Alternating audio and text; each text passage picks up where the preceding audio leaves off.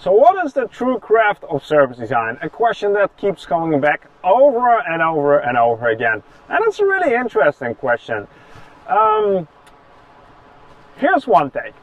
If we take a look at services, services are delivered through organizations. Organizations are a combination of relationships, processes, systems, and for me, services can be seen as the software that is running on the hardware of an organization.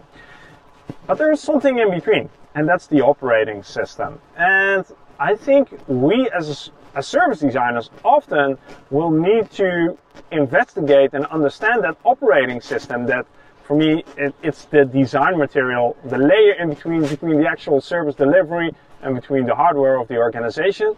We need to understand that, and we need to be able to shape and mold that. There's a great book called Designing Meetings, or Meeting Design. It's over here. And that book talks about how we can design better meetings. Now, as silly as it might sound, I think this is a crucial part for us as service designers. Why? Because meetings are a key element of most organizations. They are like a cornerstone of the operating system.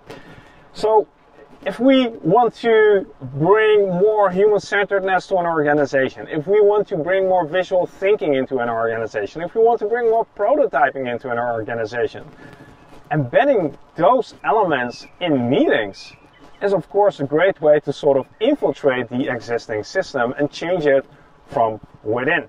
And I think this goes for a lot of things that we want to achieve, for the outcomes that we want to achieve, for the types of services that we want to create.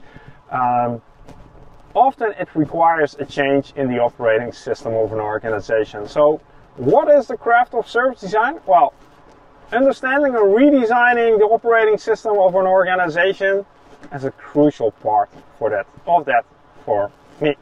Now, one of the questions you might ask is, are organizations even willing, and can we even expect them to adopt something foreign as service design? Well, in this video we talk about if we can even expect that organizations learn and adopt service design. So if you want to know the answer to that question, click over here and let's continue the conversation over there.